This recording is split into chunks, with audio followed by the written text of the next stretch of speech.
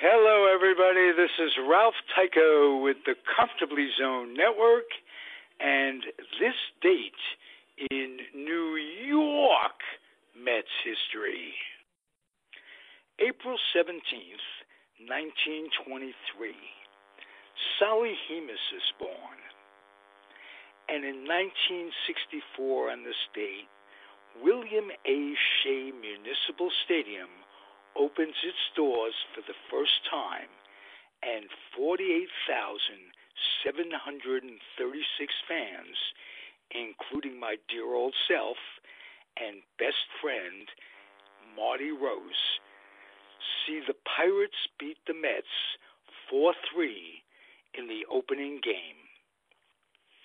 In 1972, when the state, Gary Bennett is born, and in 1984, Jed Lowrie is born. The proceeding has been a Comfortably Zoned network production. You are advised to keep your dreams wet, your humor dry, your children and grandchildren out of military recruiting offices and off the laps of clerics who wear dresses.